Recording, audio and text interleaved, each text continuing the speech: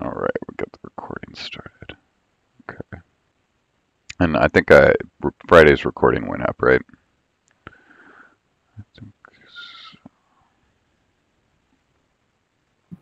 Yeah, it's on the channel. Um,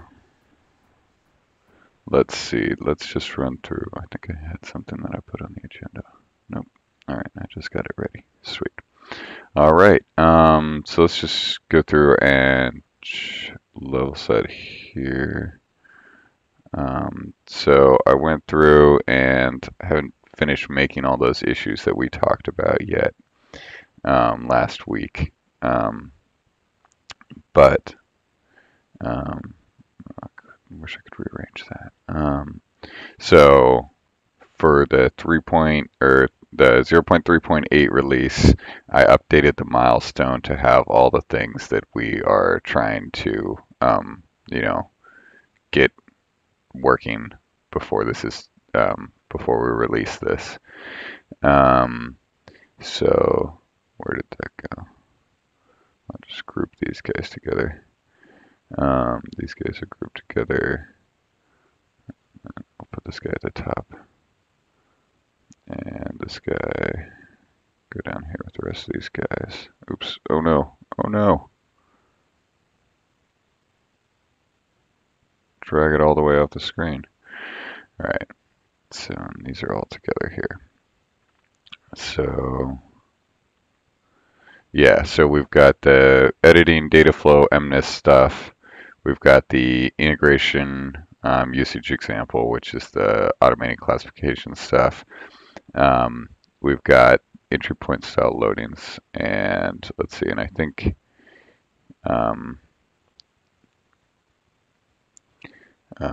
there we go. Yeah. Okay, so and then support for webhook, output definition of single result. Got that one. PR's up as well. White space fix, and then the Gitpod stuff for Mobile Rabbit. All right. And then I need to create a few more issues here. We got the def feature to feature. Nice job, Naeem. And let's see, what else did we finish on there? Did we?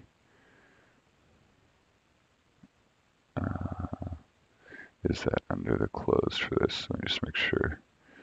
Yes, okay, that's under the close for this. Just want to see where we are with relation to the stuff that we talked about yesterday. So auto creating definitions for subspec. Or I think we just have auto creating return right now left. Yes. Okay. And then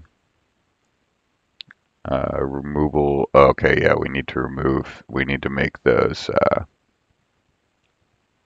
We need to make these changes here, so we need issues for those. We need an issue for modifying HTTP channel config, secret webhook, entry point. Once we get that, oh, expose. So I need to go through and make some issues here. And then we'll track those too. Okay, and we decided Jitsi Meet is not the best. So does my voice sound a little better on this, or it might be my mic? So Yeah, that's much better, John. It's fine. okay, great, cool. Let me know if it gets weird, because I'll try to get another mic if that's the case. Sure. Let's see.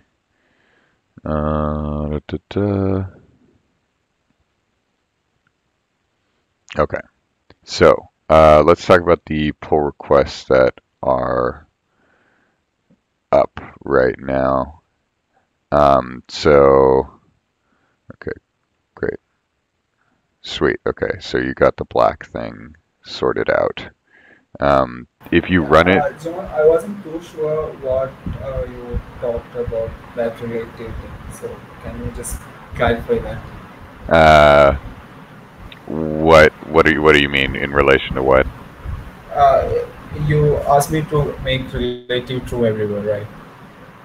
Sorry, you cut out right there again. So, okay, am I audible now? Oh, relative equals true. Yeah. Okay. Basically, there's just this, yeah, relative equals true. So The deal is basically if you look at the code in load entry point, No, I saw that it adds it to the path. yeah. So when we give the option in the command line, are we enforcing them that that path needs to be accessible? So we won't be giving the absolute path, right? Well, So both of our data flow you file and the sorry, continue. so you can't the path is relative from wherever you're running running running the command from the command line, right? So if you can't make it, if you want to make it relative to the data flow file, you have to run it relative to the data flow file. Otherwise, you have to install it, right, as an entry point and register as an entry point, or you have to put it in the path, in the Python path, right?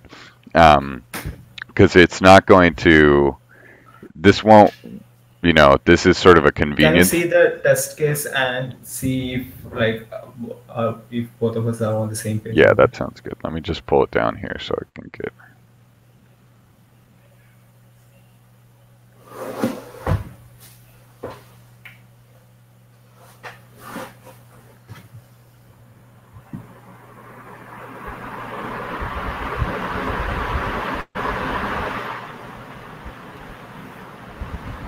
Okay, so,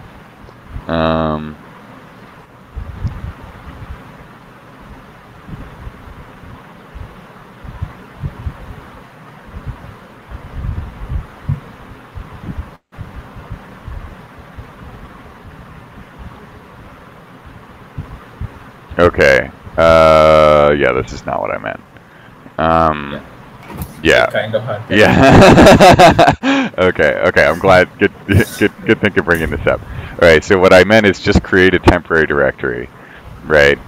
And then so create a tempter in file path and write op to ops.py. Yeah. So that's what this does, right? So create tempter and write op to ops.py, right? So that's what we're doing here, right? So we create a temporary directory and we write to ops.py.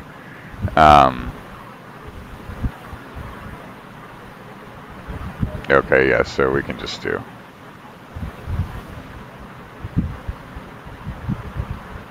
We can just do that.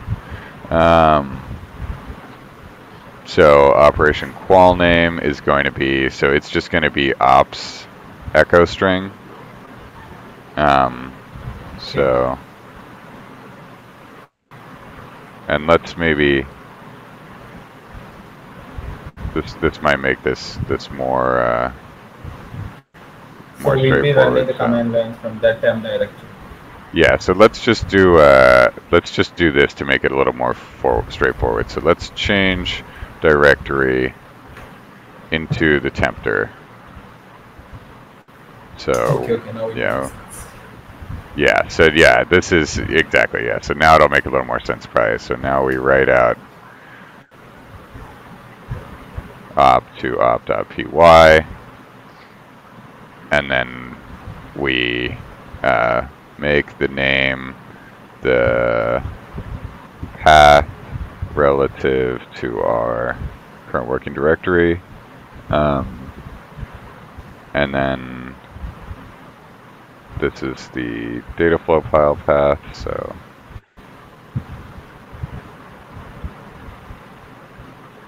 okay, so in this, actually we can simplify all of this to, so was there a reason, did you try this or did this not work? Did that work? Oh, I haven't tried. Okay, yeah, so let's do that.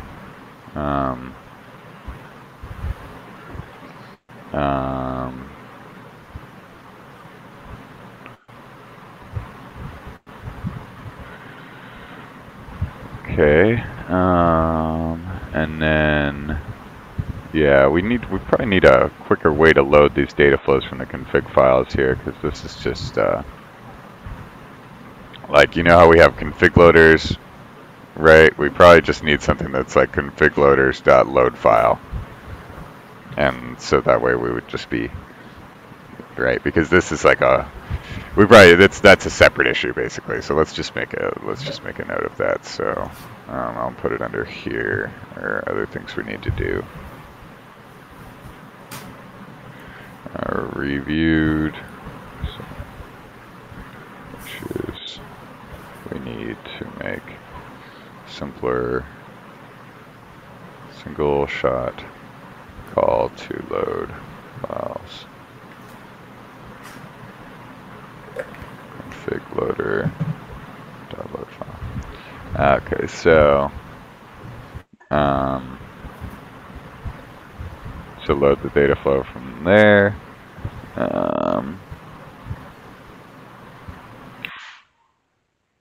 Okay.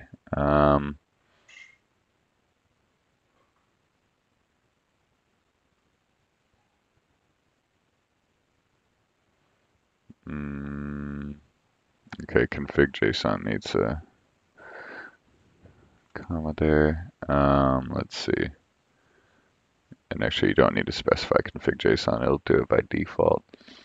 And actually, if we're going to do that, we might as well, if we're going to just do that, we might as well actually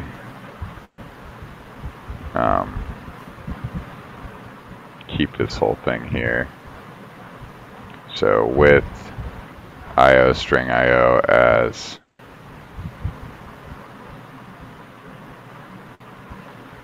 data flow, so we can redirect standard out to data flow, and then we can just say, since it's JSON, we can just say data flow JSON.loads data flow. Get value. Okay.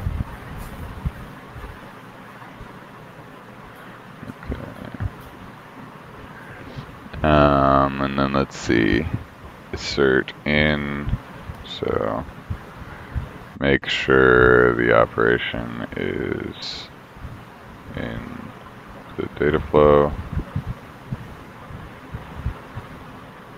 Okay, input string definition.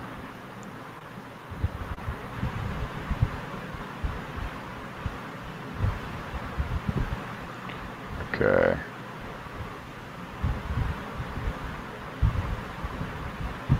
And then let's just, for future, since we've got that run function now, let's just use the run function because it just sort of cleans up the test a little bit.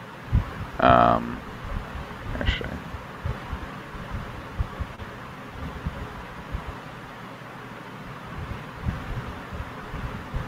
Okay, and then inputs.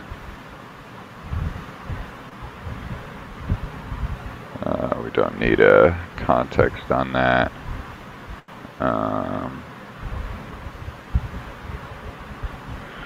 So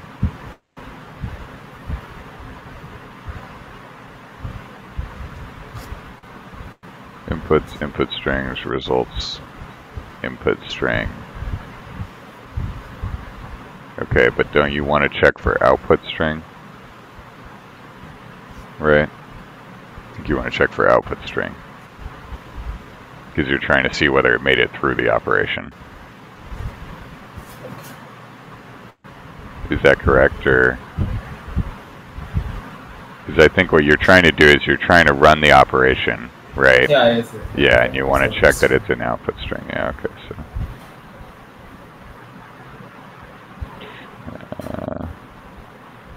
Use get single to grab the output from the operation.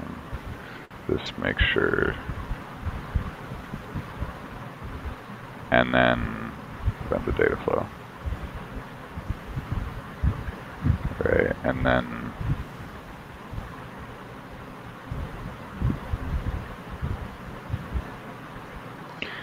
I don't have a good way to do. I haven't come up with a great way to do this yet, but sometimes Actually, I guess we can be pretty much sure that it's gonna return, but sometimes I get suspicious that like, what if the loop doesn't return, but another test will catch that. So let's see, Python setup.py test-s test/.df.test/df create.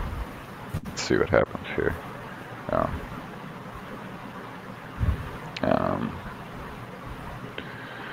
Let's see.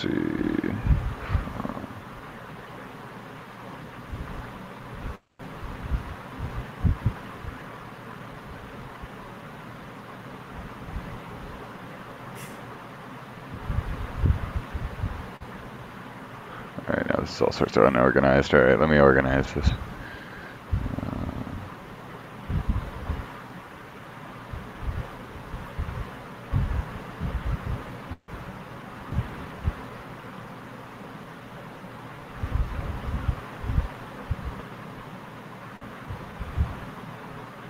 Operation file.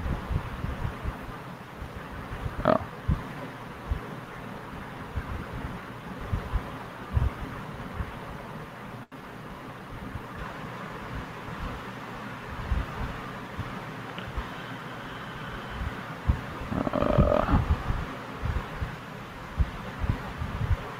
Oh, I see what was going on here. Let's just do.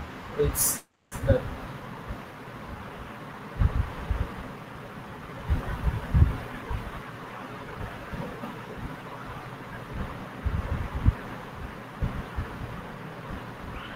Output string.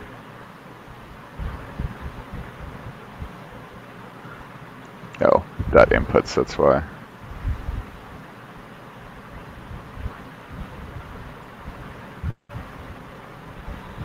Output, or, oh, well.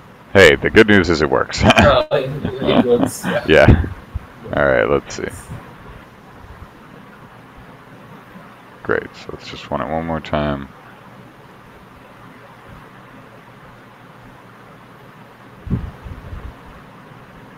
Okay, great. Ops echo string, sweet. Okay, so then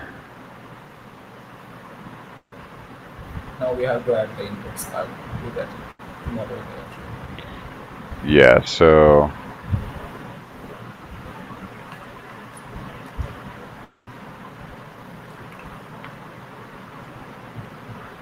let's check this out one more time. Okay, so in create, we've got load.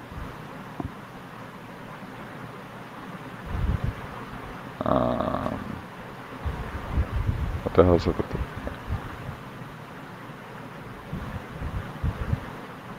Okay, there we go. I was like, that was not black formatted. Okay.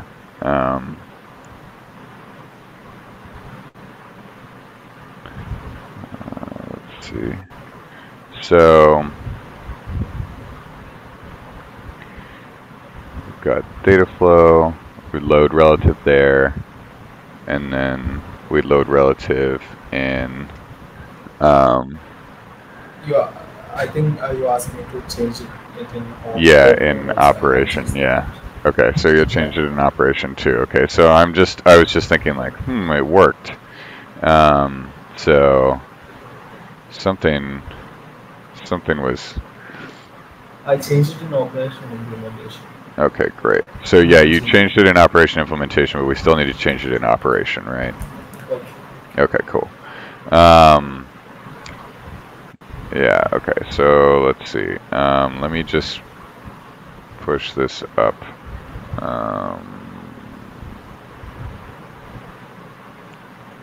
Oh wait, I think I have.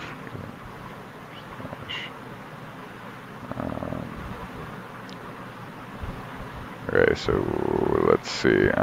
Git fetch. I'll just make some notes here. So reviewed.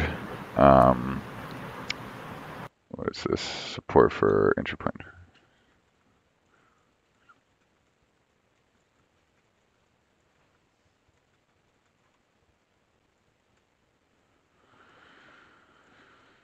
Okay, so still need to modify operation.load.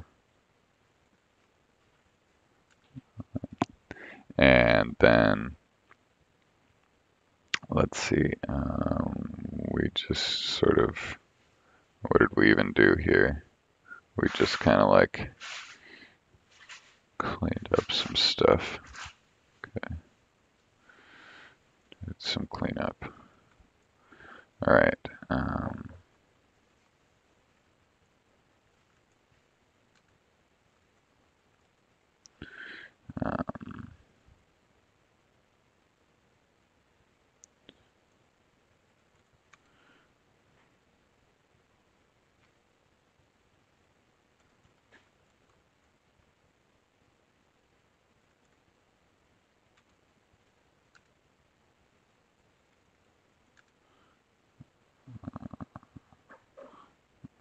I think I need to,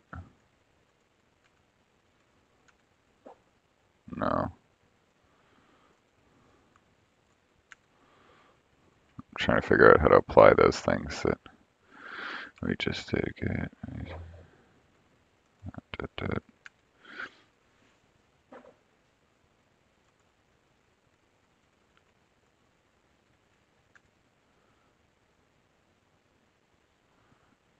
Okay.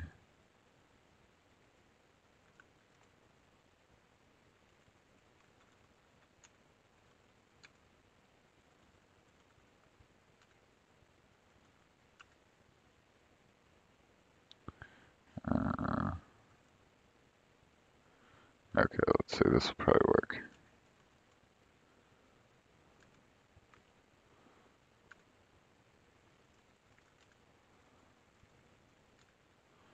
Okay, here we go.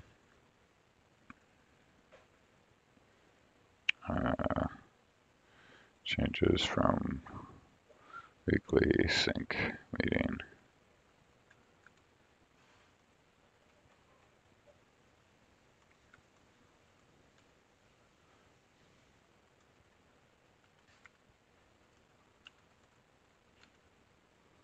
Aha, there we go.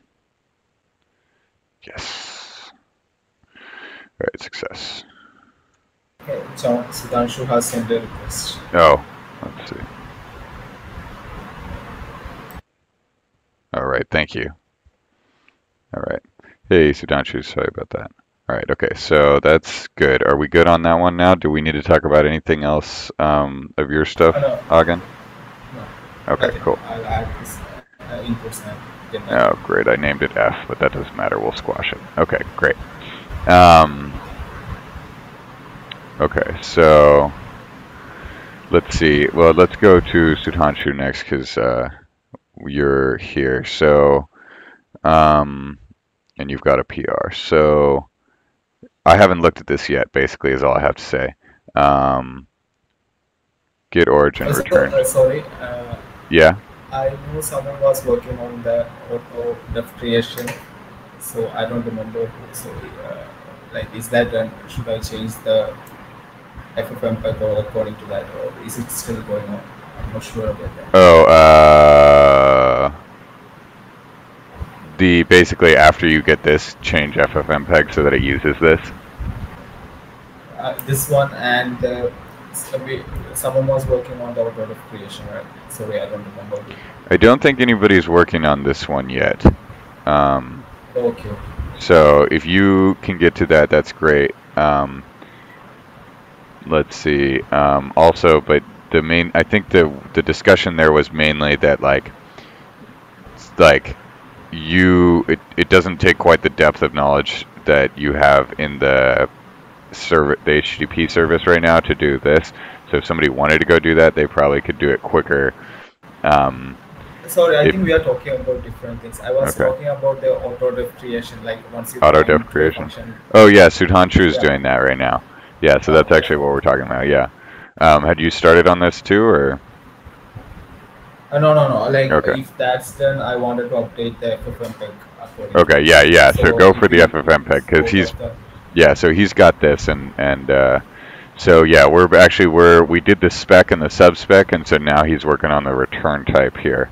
And basically, the issue was that okay, actually, I didn't read your comment here. So when we do get origin return type, it matches list or dict, but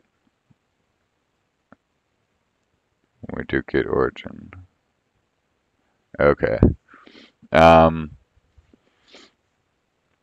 Yeah, so, so the actually problem is here is that the when we do like list or dict of those data classes, uh-huh. then it gives a generic type class is given Okay. is returned. So that's like the problem. All right. Okay. And also for like the like if any type is passed, so for that I haven't decided like what should I do with it. Yeah, if any is passed, I would just say you have to raise. Or well, if it's, yeah, you have to raise. Let's see. Let me just make sure that, because let me go through here and let's open up all these discussions that we had. All right, so let's just actually take it from the top here. So if it's a primitive, we just make a new definition for it. Great. Now, if it's a list or a dict, then we can go through and we say, all right, it's either a primitive or of array or map. Now we've got this case, which we need to sort out, and we'll sort that out later. So, and then basically if it's something that can be used as a spec as the inner one, then we create a definition and it's subspec true, primitive Yes, is the yes. correct primitive. All right, great. And then this one, basically, in this case, it's just a spec. So we just create a definition with a spec and we call it map. And Yes. so then we need the case. Let's see. Let's see. We probably need a few more cases here, but we'll just do this for now, right? Because basically what we're doing here is actually, and let's remove this else statement here. So let's remove this else statement so that if any of these if conditions happen to fall through at any point, it always will raise instead of returning null.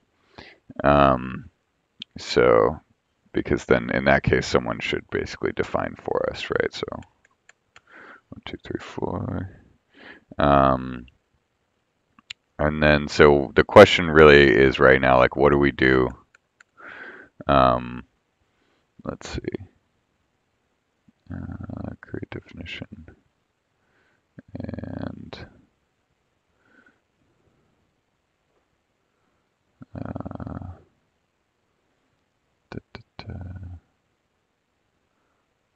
outputs result. That looks good. That looks good.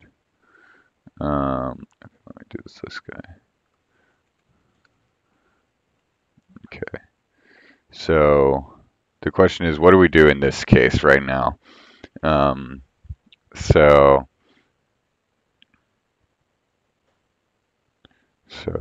in the inner class is something else, right? So, okay, well, let's think about this for a second. So if somebody puts their return type as list my data class or dict my data class, then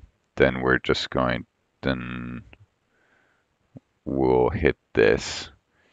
And if they put it as list any or dict any, then we probably want to raise. We probably want to raise because we don't know what any is, right? Or well, I guess if it's any, then it's generic. So let's see.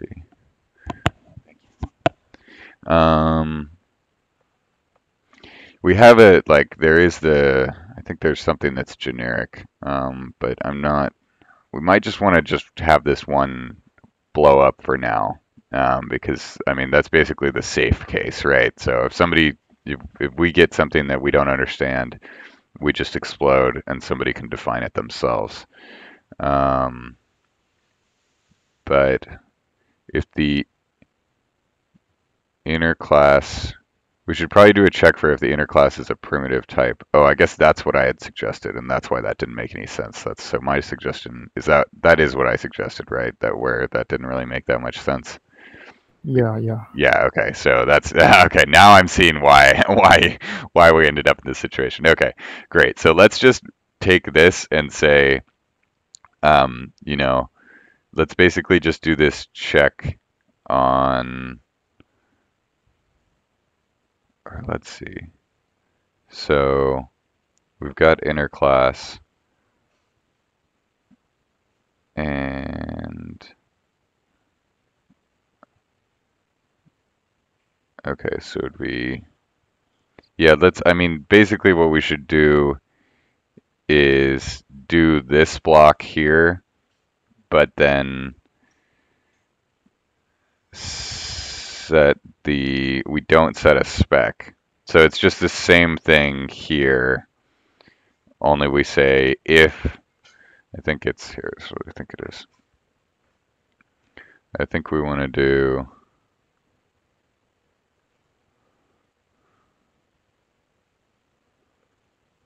if inner class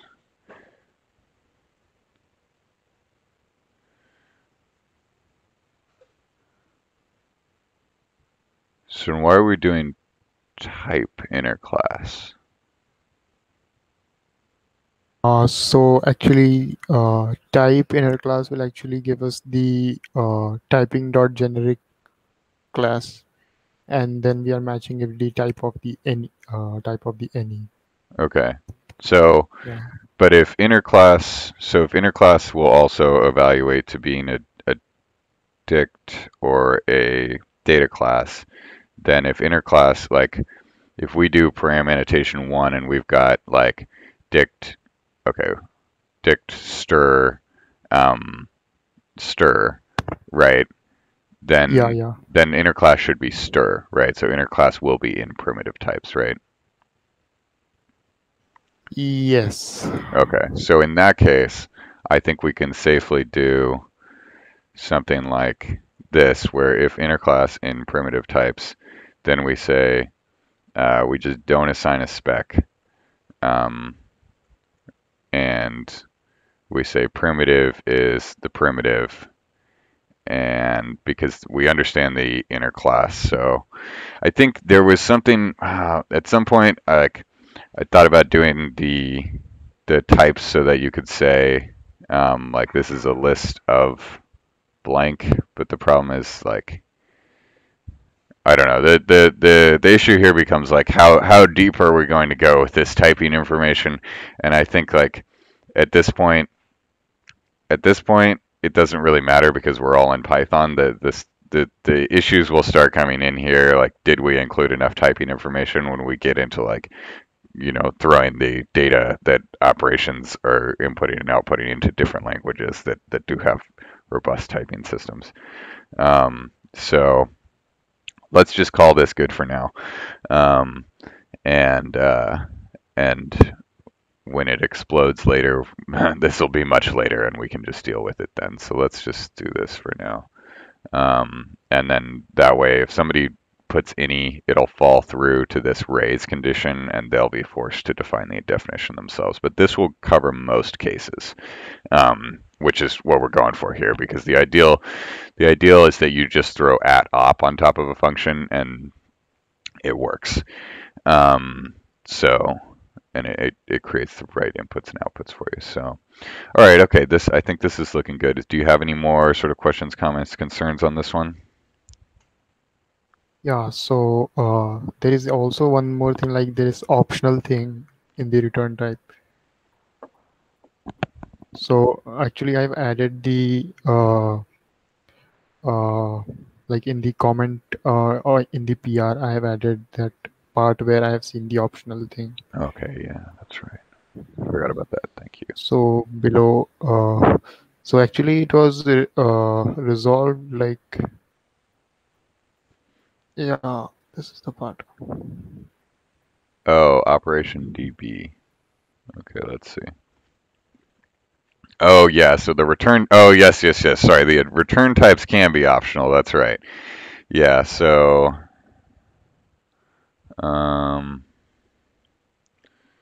okay.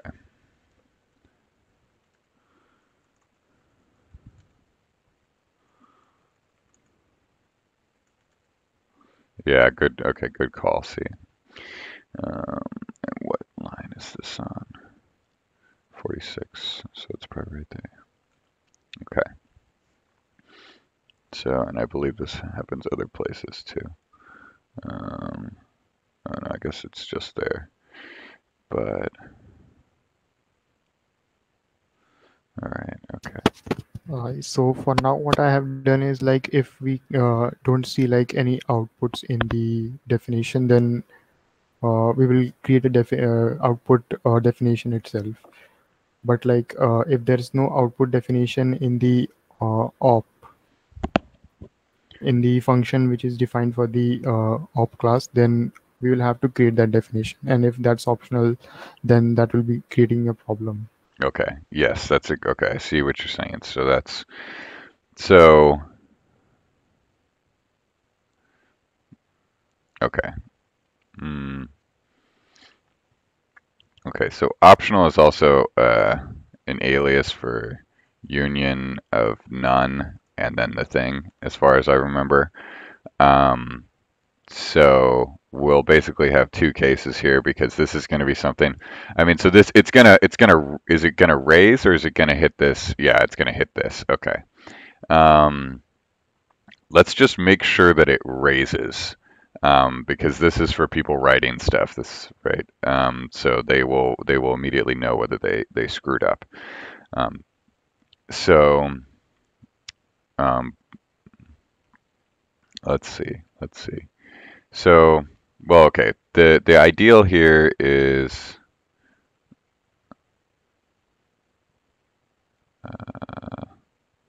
damn it, I switched over without keeping the tab.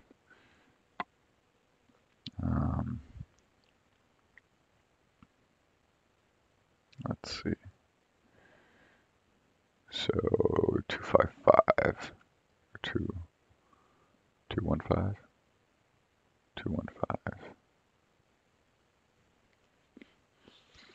So here. Okay. Well, so the fix for this then, I guess, an easy fix would be, all right, no control Z, I guess. Okay, so an easy fix would be to put inspect dot is class.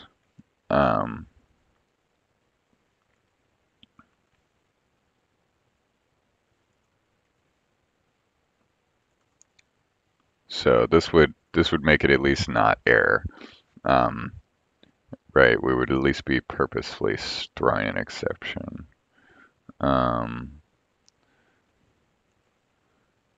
So, but the deeper issue here is that, let's add it here.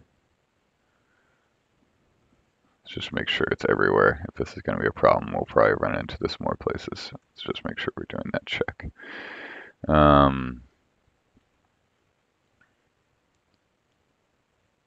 Okay, I think that's everywhere. Okay, great.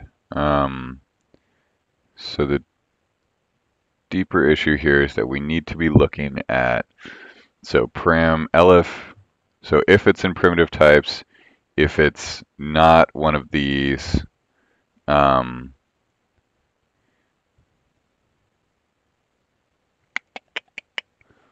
think we just need a switch on it to say if it says optional at the very beginning to just recurse in.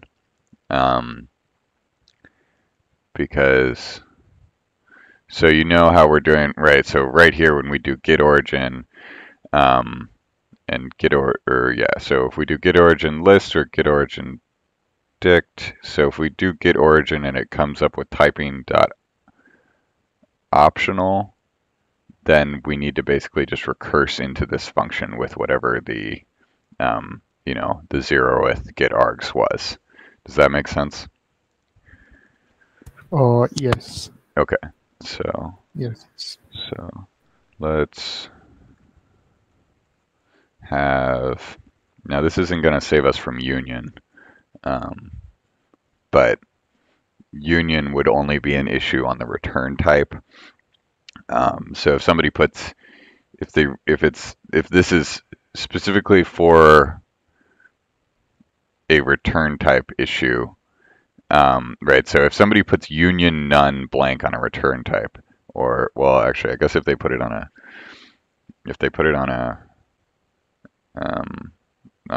regular one too, but they're more likely to put union none and then the data type on a return type. So if they do that, then that will throw an issue because we won't know how to handle union. But let's see, could we just, yeah, so I would say let's have the first if block here, or I guess the first, let's just have, let's add an elif block to check if getOrigin is optional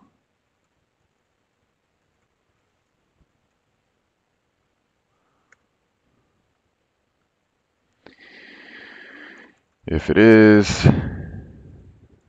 recurse return the, or return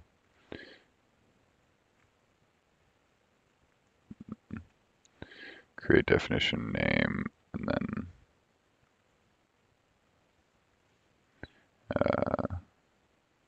get args.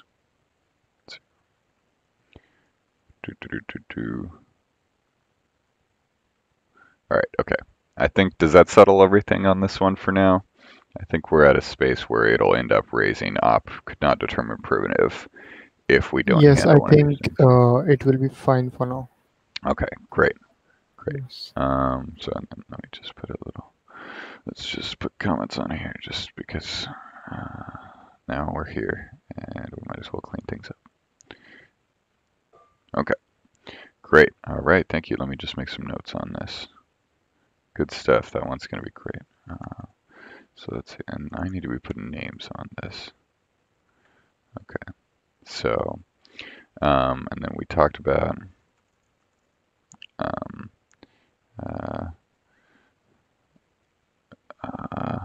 why am I opening WebEx? We talked about auto return types on, yeah.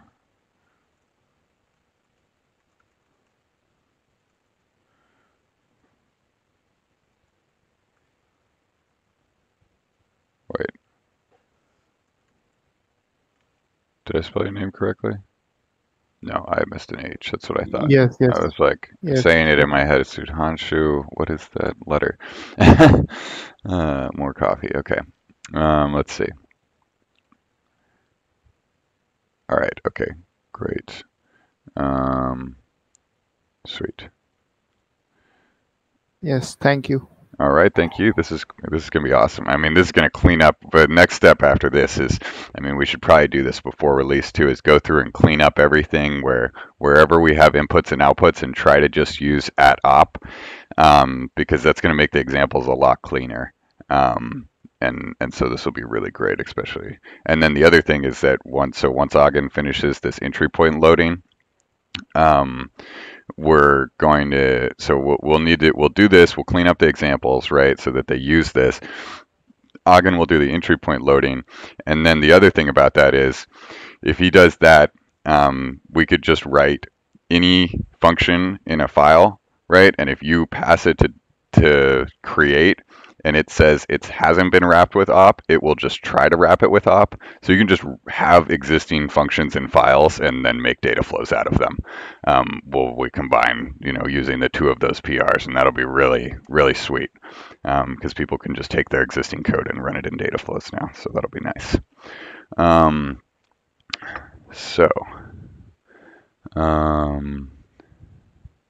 Let's see. All right. So who's on deck next?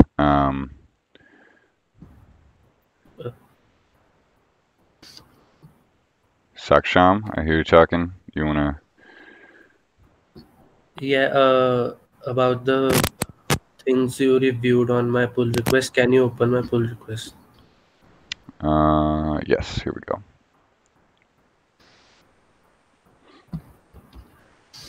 Can you go to that subset sources comment? Subset sources comment. Wait. Did I spell your name correctly? No, I missed an H. That's what I thought. I was like saying it in my head. Sudhanshu. What is that letter? Okay, can you All go right. to the subset source? Oh, here, Yes, yeah. so the thing is, when I did subset sources to get, so what the subset sources do for me in my machine is that it creates a list of of source and key dict. Is that what it's supposed to do? I'm not clear about that. Okay, so let's just pop open.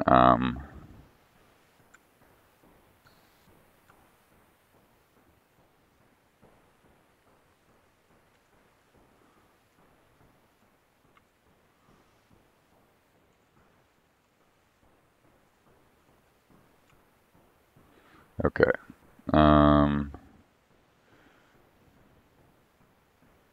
Also, this code that you gave me as a starting point for writing the base edit command, Mhm. it it's I don't think it will work because we are writing it in the init command, and there are async syntax in it. So I Thank you. Yes, there tried. is. So let's see. Yeah, I missed that. So I was trying to find a workaround for it, but No, I let's see. had. That's a good call. Let's see. Oh, I really need to go finish that Unify config stuff. This will make everything so much easier. Let's see. Yeah, if I can go figure out how to unblock you on that, then we'll really. The only blockage there is that the they can't. Uh, I was not able to rewrite them the data classes in a Oh yeah, way. yeah, that was the block. Damn it. Oh, that was dumb. Let's see. Maybe I'll take a stab at that. Let's see. I just have so many things. I had to spend pretty much all weekend. Um, I pretty much spent all weekend trying to. I was taking some of the should I stuff that Yash had done, and then okay, we don't have what I was hoping we had. Call self async IO run do run. Let's see. I made it so we could run the CI locally and blah blah blah blah, and I fixed some weird issues. Okay, async with self. There we go. I knew we could do that. All right, great. Check this out. I had added this at some point for some reason because I knew it would be useful. So, and here we go. Perfect. So let's check out base edit command, or you haven't pushed these, right? So basically, I mean, what you can do here is you can use a enter and a exit, right? So basically, you can run this code that requires async setup stuff within the a enter method. So let's just modify this real quick and then give you the more complete example.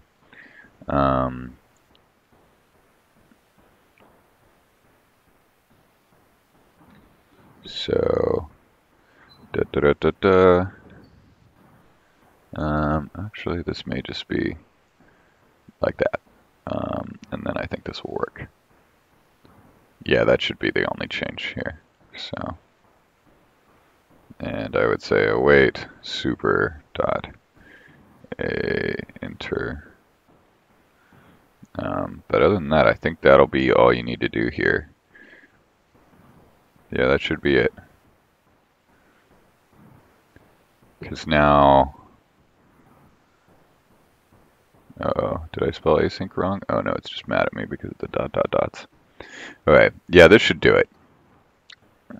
Okay, I'll give it a try. Okay, cool, sweet. And then subset sources, you said what was the question on subset sources? It was, is it supposed to return a list with the first element of the list being the source and the second element being a list of keys?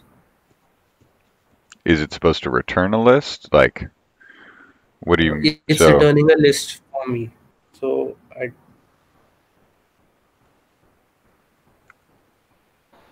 There were subset sources used in dataflow.py for CLI/dataflow.py. So I ran it there. It was returning. It was not returning a list. Oh, no. Okay, so, well, I mean, okay. Well, so the thing is, sources is a list.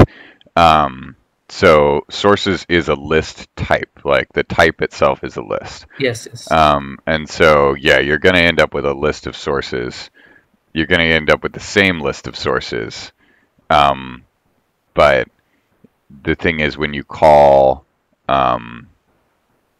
records, what is it?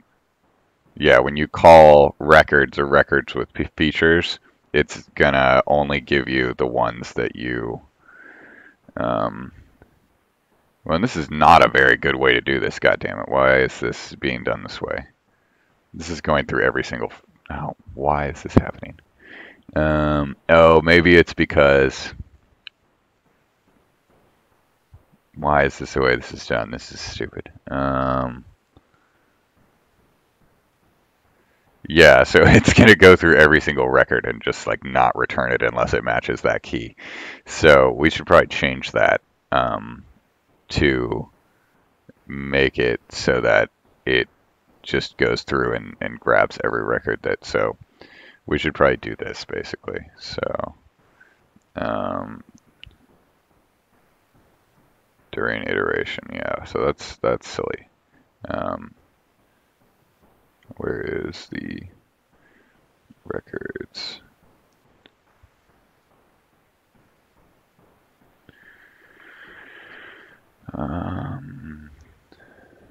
Why was it doing that record? Okay.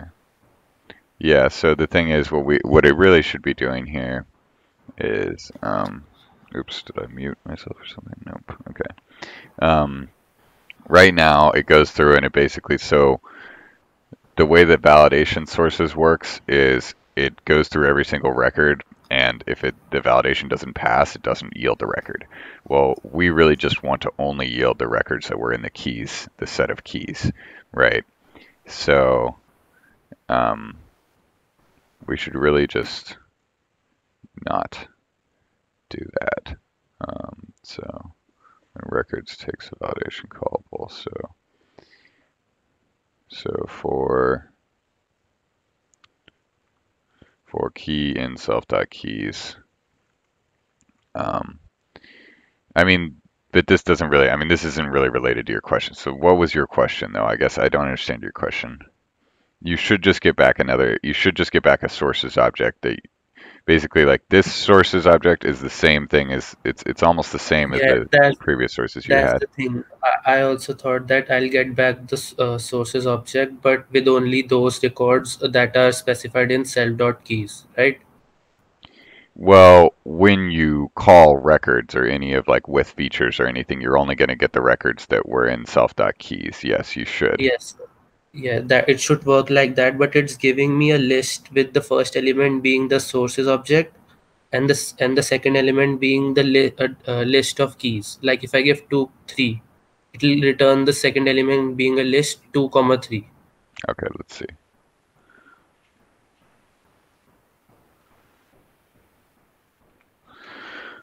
Okay, I think it's because it's going through data flow source and not CSV source.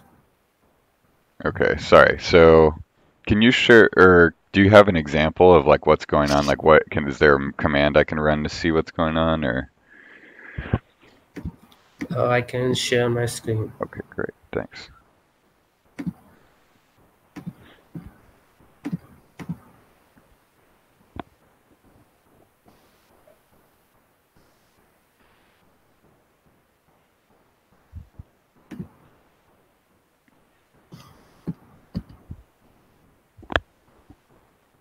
So here I'm printing the self.sources after calling subset sources, right? Okay, yeah. It's giving me a list. of the object and the keys 2, 3. Okay, can you go back to the code real quick? So print self.sources. Oh, because you didn't set keys equals self.keys. Because it's a keyword argument. Okay. Yeah. So you basically passed keys as if it was another source. Okay. So because yeah, so that's Okay, it's working now. okay, great. All right, sweet, that's awesome. Okay, and then let's just make an issue real quick. So gh issue create. So sources,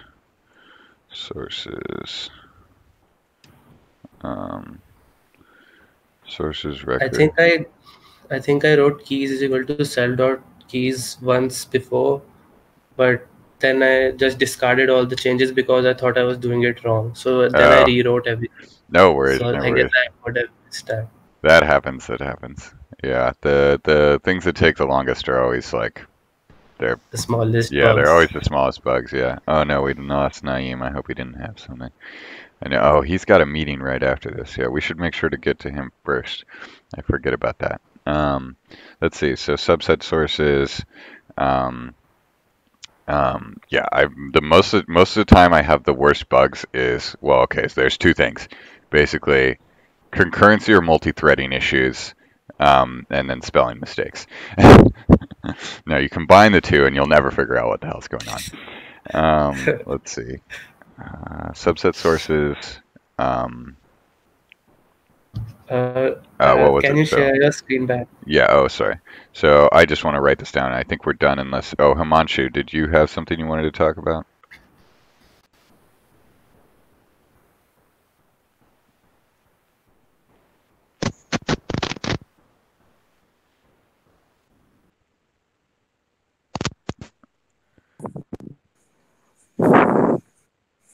Can't quite hear you. Hello. Yes, now we can hear you. Yeah, so I wanted something to work on. Yeah, I've been busy with the college work. All right, great.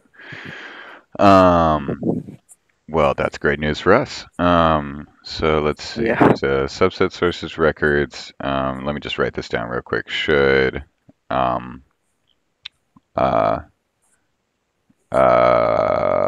okay, should iterate over self.keys rather than validating each record in parent sources.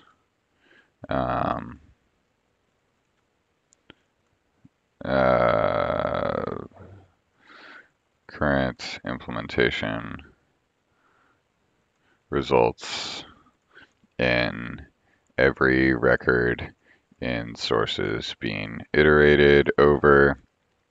We should make it so that only we do for key in self.keys.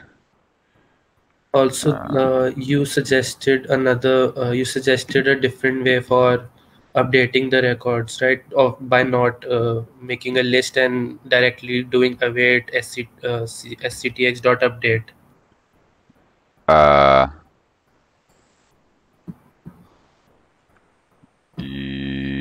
Okay, in the comment you can see. Yeah, in the comment. okay, let's see.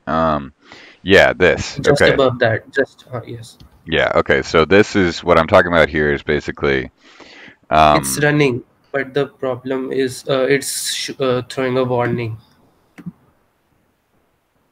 It's running, but it's throwing a warning.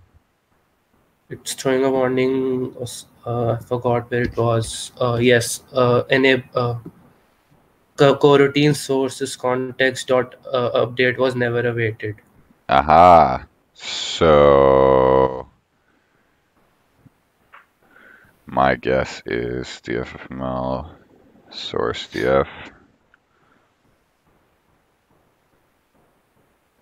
Aha, there's our culprit.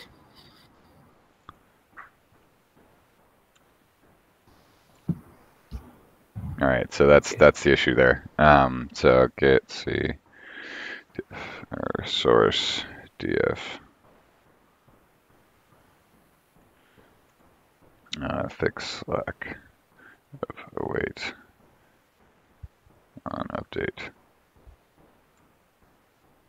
Well, wait, I want this on master.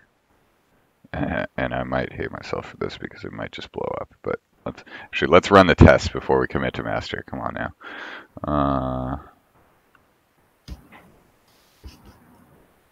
Log dash n one.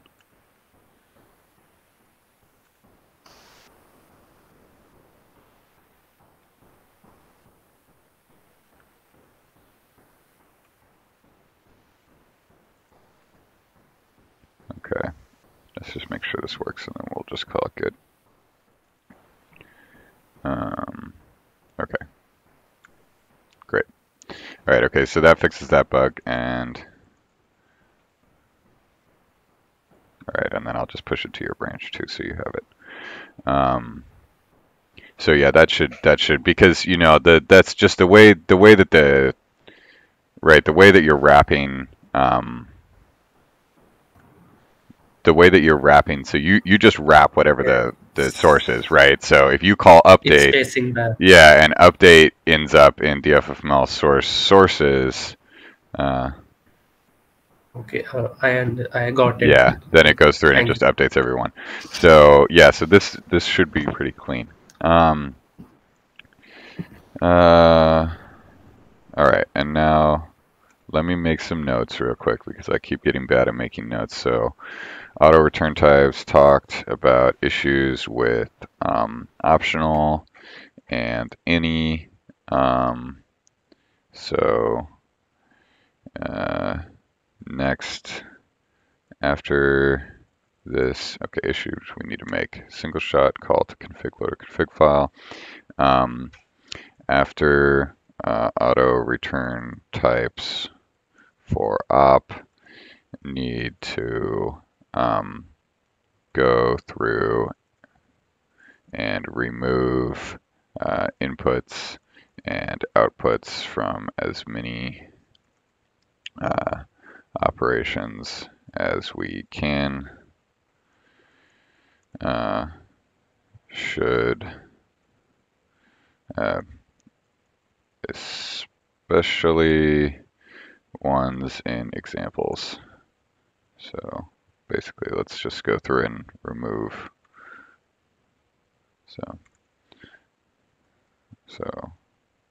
remove inputs and outputs from at op calls in examples. I feel like we thought of another issue. Did I say it out loud? Did I say another thing that we need to do?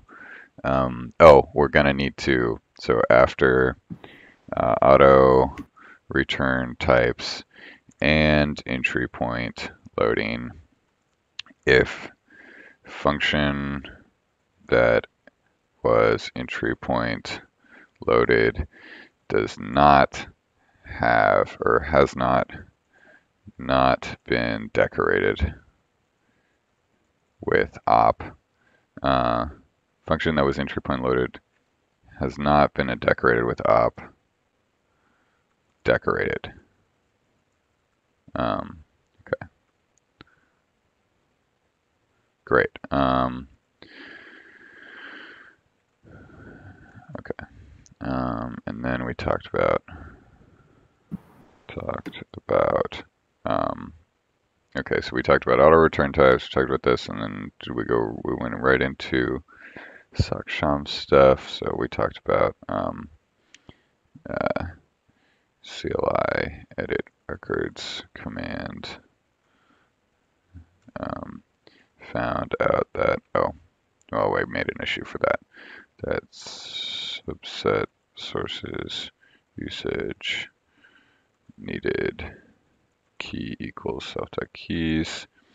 Found issue where df source needed to await self.sctx.update.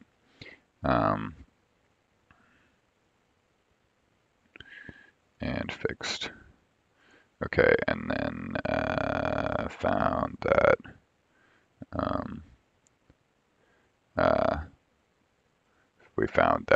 subset sources could be more performant. Okay. And now we're going to find something for Himanshu to do. Okay.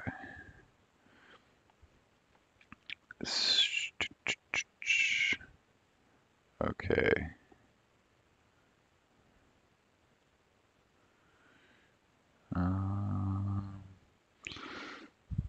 Let's see. Oh, here we go.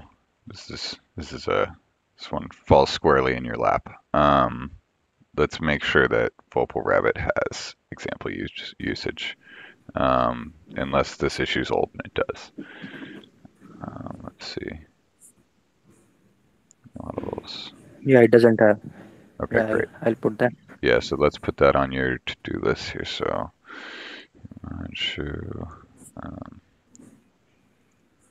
Saksham. I'm trying to put names by people. Okay. So. And we're going to give you a few things to do here. So let's see.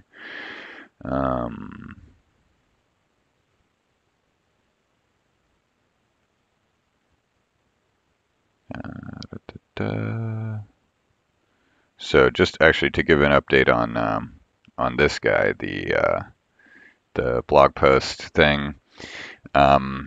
Basically, I'm trying to make it so that we can run operations like in parallel rather than just concurrently. So actually starting multiple threads and spinning things off.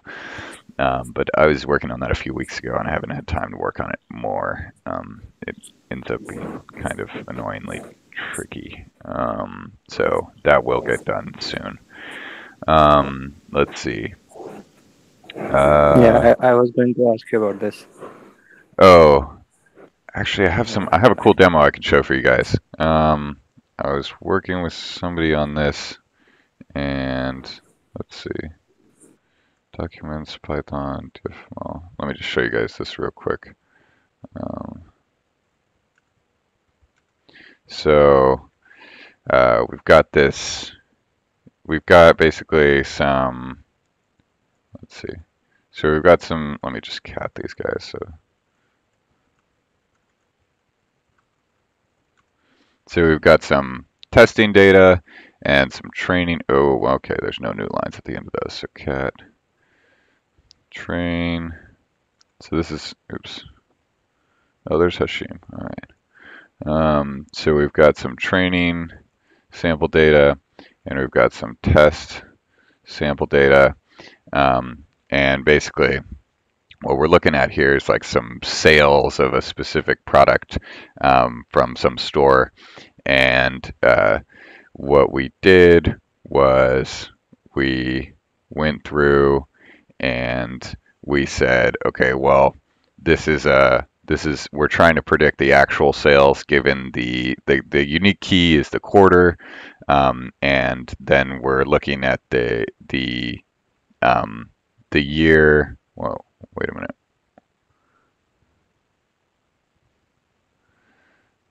All right, okay, I guess that's what happened here. But so the unique key is the quarter, and then we're looking at the year and the quarter of the year. So like Q1, Q2, Q3, Q4, and then we're looking at the product number, and we're trying to predict what the actual sales are going to be. And so basically what happened here is this is sort of just a demo of the reason why I brought this up was because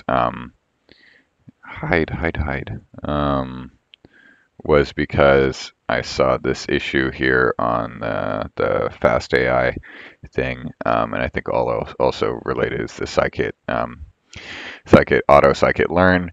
But basically, those are the ones that try to find the best model for you. Now, this is a really small data set, but it's little dumb enough data set that this works. You can basically just go through it. This is kind of the same concept as that auto scikit-learn, but you can basically say, okay, what are all the scikit models that are linear regression, right? We take those from this list here because we know this is a problem where we need to like predict a value.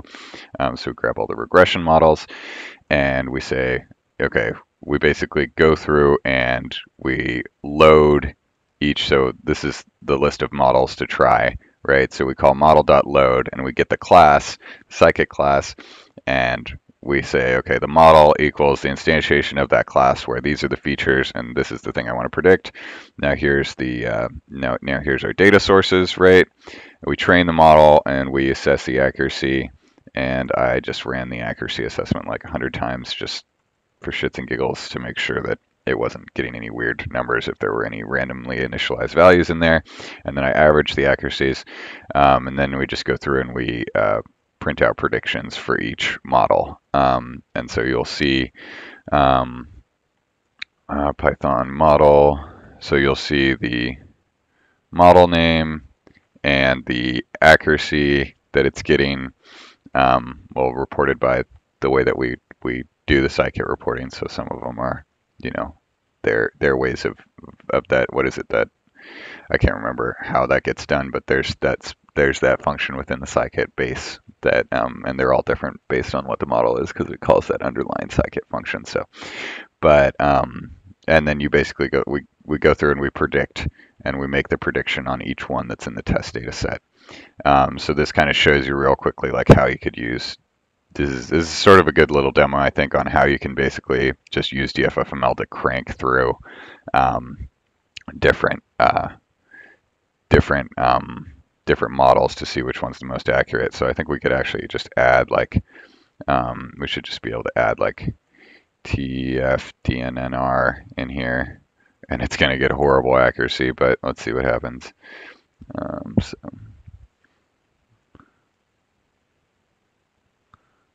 And let's see, yep, great. Thank you, TensorFlow, for your fucking logging. Oh god, we did accuracy 100 times. Maybe we shouldn't have done that.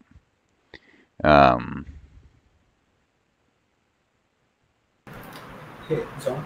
Yeah. Yeah, so while you're at the topic, have you used this thing called MLflow? Yeah, I've seen that, but I haven't used that. Yeah, so it has like the only additional thing which I felt which was good was like it has a good logging feature, so it helps you to log all the accuracies and loss, and it gives you all together in a nice HTTP server. Nice. So like for users like this, it's kind of very helpful. So okay. Like for our assignments, we had to run through a lot of models. So like it's kind of an alternative for TensorBoard, but since we are already supporting like all models from like, and we already have some logging stuff, it'll be really cool if we also have something similar because it's very useful, especially for stuff like this. Yeah, so I mean that's kind of I think if you're so I've seen MLflow, and there's the thing is that like I mean, you guys have probably seen it too, but there's a lot of other things out there like DFFML now. Like 2 years ago, there were not a lot of things out there that were similar, and now there's like everybody and their mother has one of these things. That's like machine learning plus flow, workflow, data flow, ML flow. Everything is flow plus machine learning.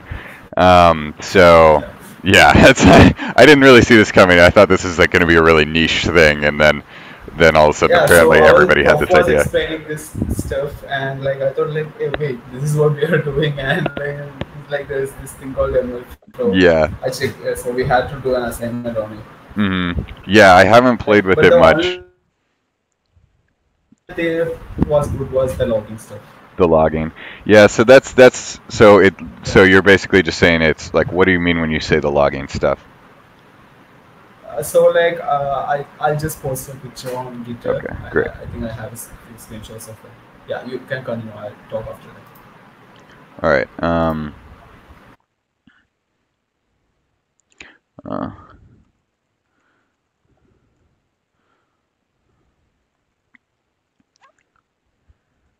Are you posting the screenshot?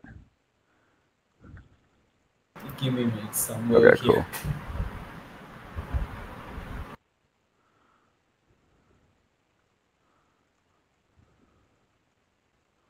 Or maybe I'll attach a log file so like if you Okay. have it installed, you can just run it and see the Yeah, HTTP. well, I don't have anything installed. I don't have it installed. Okay, But okay. Then I just mean send the. I've seen it conceptually, like I saw So the website. like it's neat because it lists all the model and the whole hyperparameters and the loss and the accuracies, and you can Okay. like sort through it.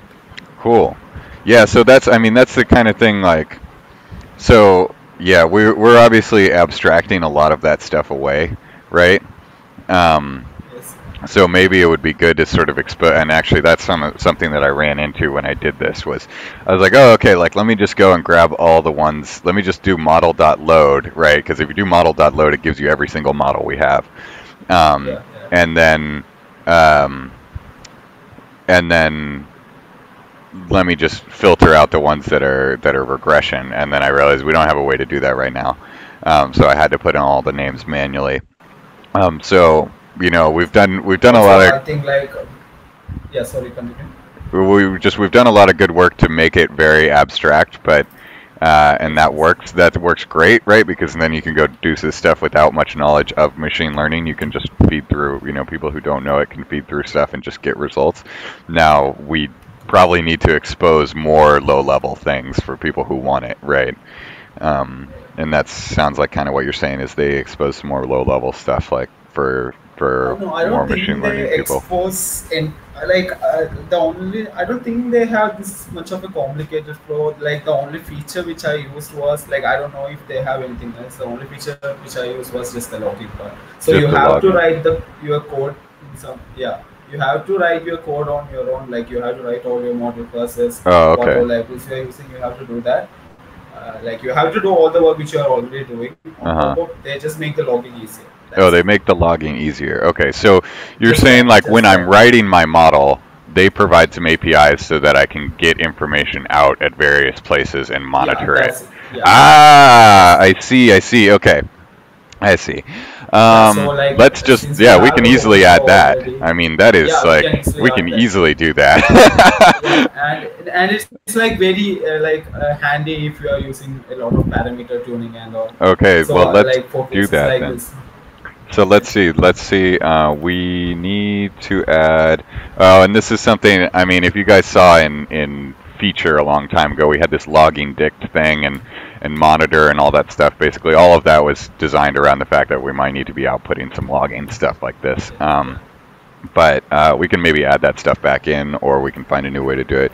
But so we need to add some helpers for writing models to log data in yeah, I a posted this structured way so that when,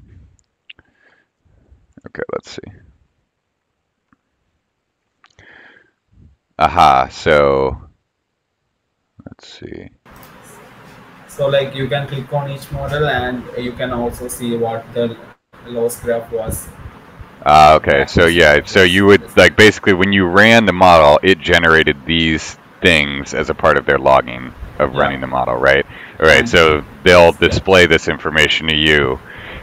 So we would just need something that's like, basically it's kind of like, you know, we have the logger dot. HTTP data. Yeah. So that's the thing, is that's another thing that needs to be worked on is I mean, this isn't really a Python thing, but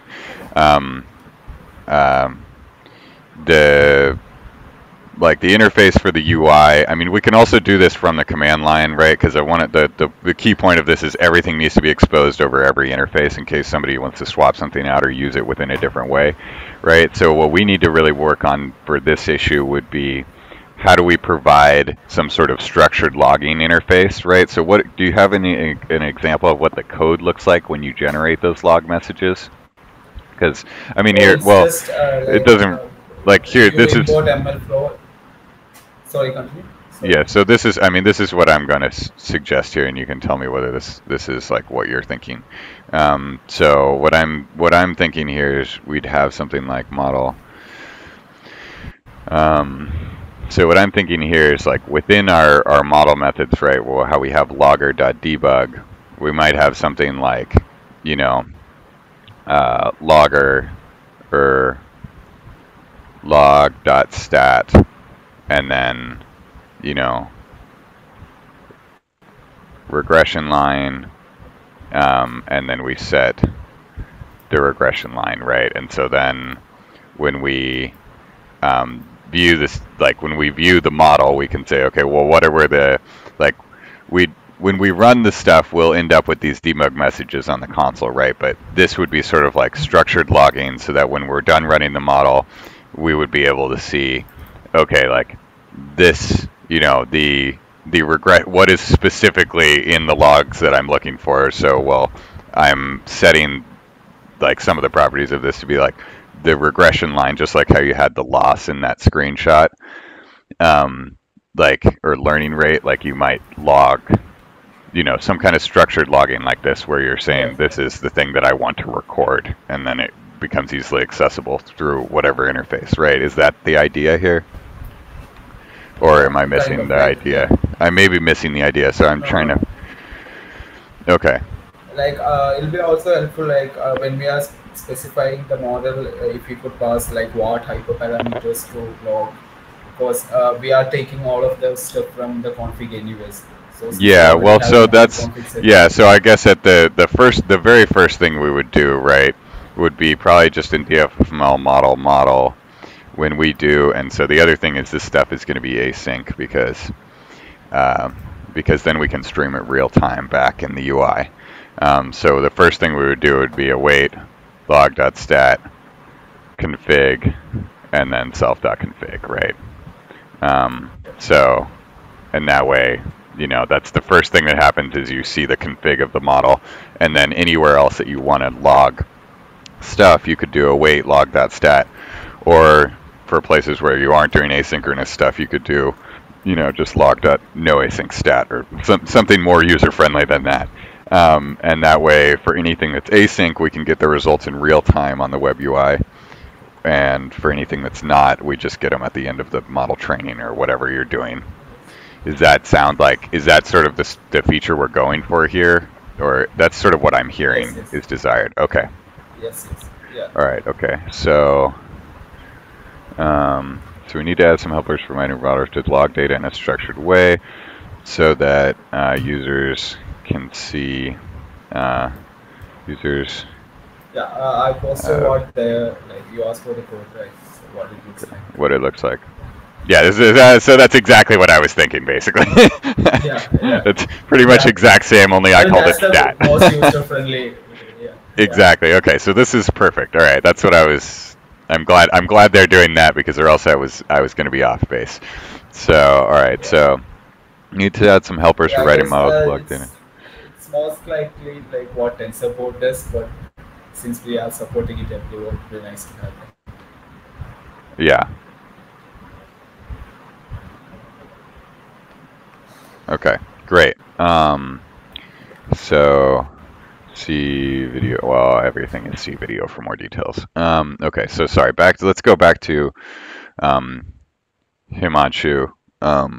And yeah, sorry about that. No worries. I'm glad we got that, because that's something that was in and then got taken out and needs to be in again.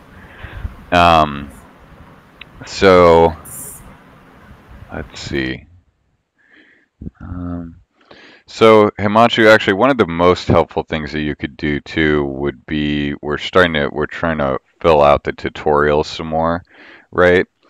And we have this new model tutorial, right, based on simple model. Now, if we could have one that's not based on simple model, like, I don't know. The thing is, I don't know. At this point, I don't know if that's. I don't know how.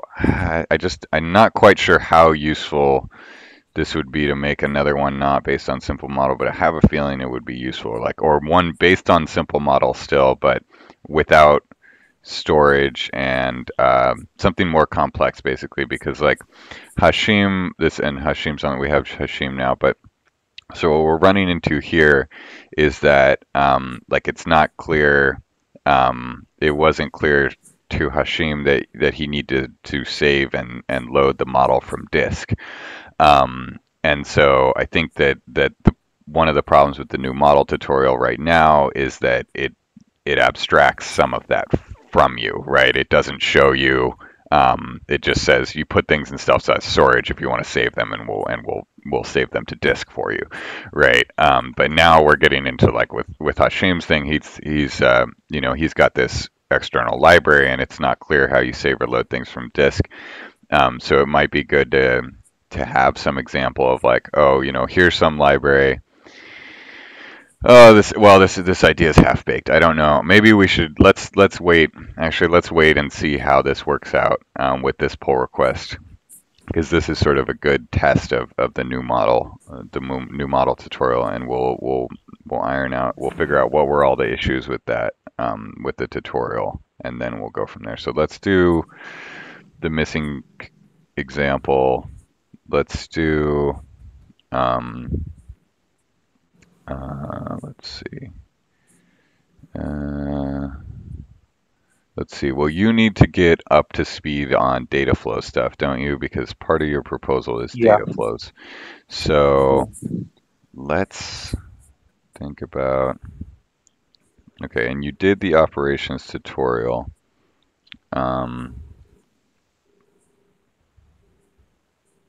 Okay. Let me just look at the operations tutorial here.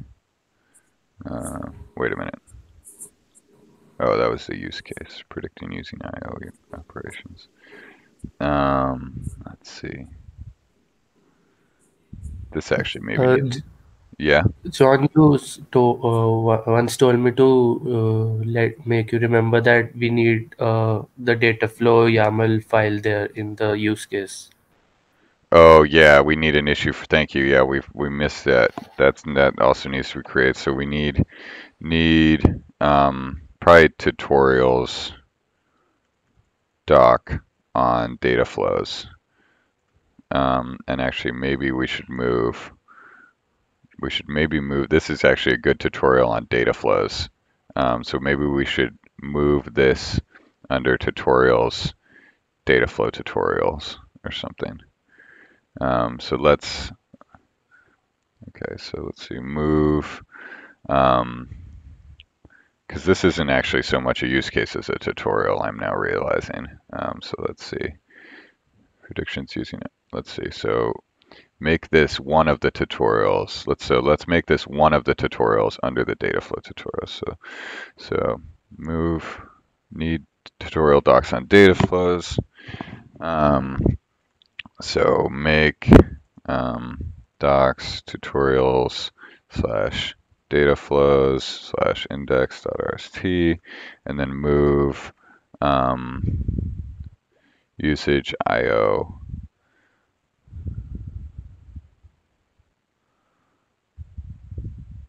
to docs tutorials data flows io.rst. Okay. So let's see.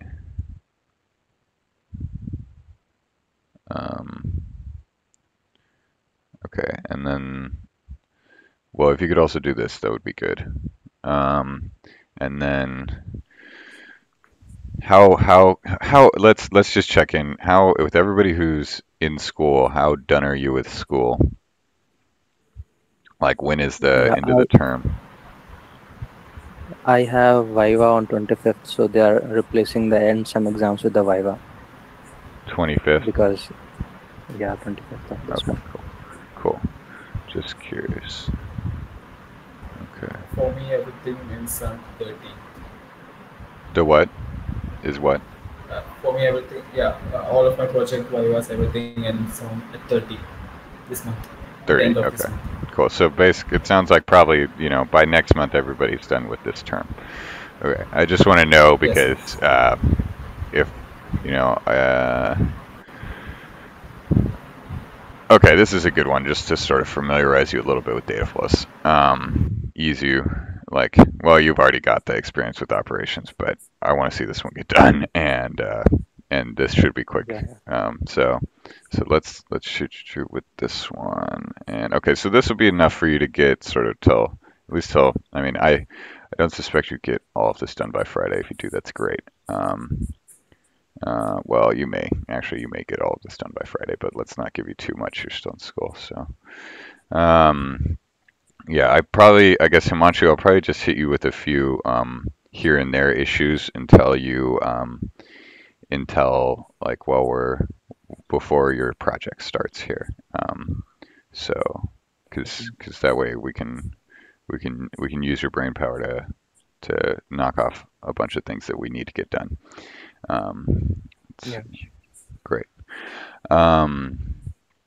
So let's see. Okay, and then I think Hashim, you're on now. Did you have anything else you want to talk about, Himanshu, or? No, this is it. Yeah, Okay, great. this is it. Great. Awesome. Thanks. Let's see.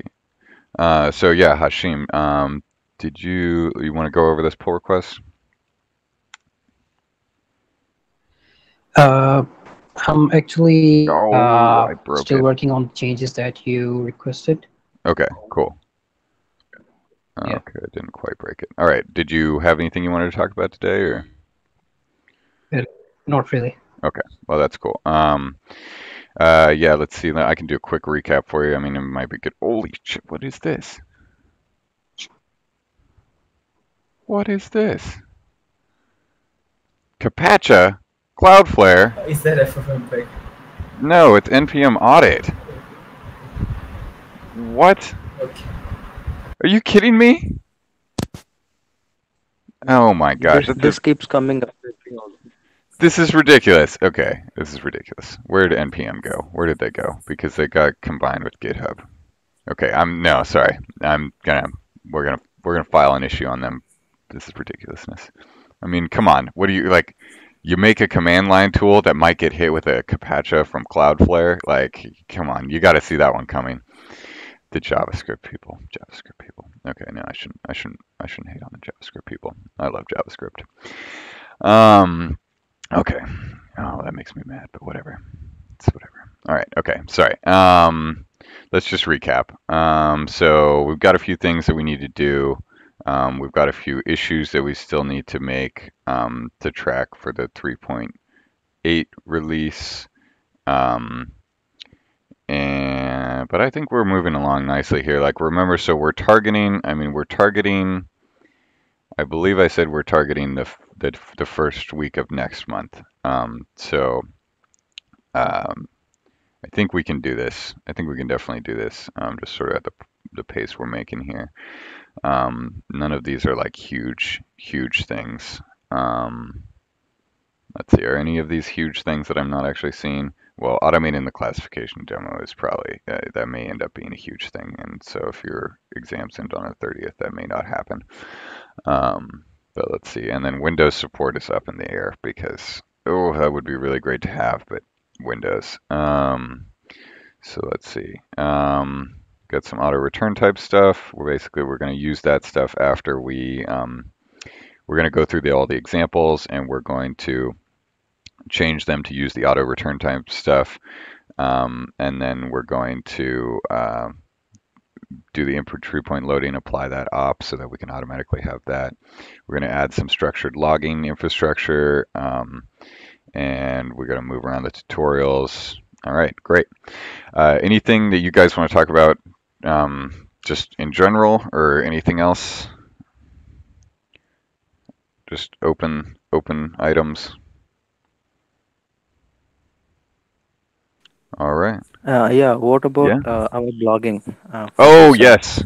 Okay. Blogging. Yeah. Stupid NPM audit. Stupid Cloudflare. Okay. Okay. So I would just say, I mean, you should go on here and hit this URL, and see if you can't get in. I don't know. I pinged them on IRC because there's so GSOC.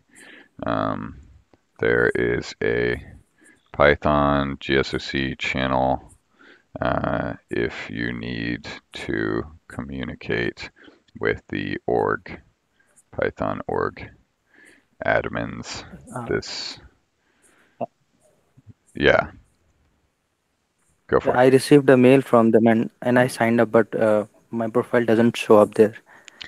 Okay, yeah, I don't know. So let's so basically issue with profile not showing. Actually, I have not, and Agin and I have not received the emails. We told this to Yash yesterday, and I think he pinged Teddy about it. Okay. I don't know if he got a response. Yeah, I know Yash said you guys talked to him about it. So, all right. So we'll just, I mean, I'm basically waiting to hear back in the IRC channel, but we'll track this. So, and I mean, they're obviously not gonna ding you if they did not explain correctly how to get into the thing. Obviously, only 2 people did the blog post that was supposed to be done yesterday. So there's obviously an issue. They haven't done the issue. I don't think they have brought. It's empty. Okay. All right. See, yeah. So there's something going on here, but they'll figure it out. So don't worry about it. But we'll get it figured out. All right. Well, thanks everyone. It's good talking to you guys today. And let's see, is there anything else on the radar? I've got some should I stuff that I did over the weekend that we'll see. Maybe if we have extra time, we'll talk about that. But we never seem to have extra time. So thanks everybody. We went over again. Maybe we just need another meeting, or maybe we need to rein in what we're talking about here. The other GSOC students, like, they haven't had meetings for so long. They haven't had meetings. Well, we've got a really nice, strong community here. I mean, we're good. Like all you guys are great. Like they were really surprised when we said we have meetings. Yeah. Well, everybody's doing such great work here, so we've got a lot to talk about. All right. Well, thanks, guys. And I'll talk to you on Friday or on Getter. And ping me if you need anything, of course. All right. Thanks. Bye. Thanks. Have a good day. Thank you. Have a Bye. good one. Bye.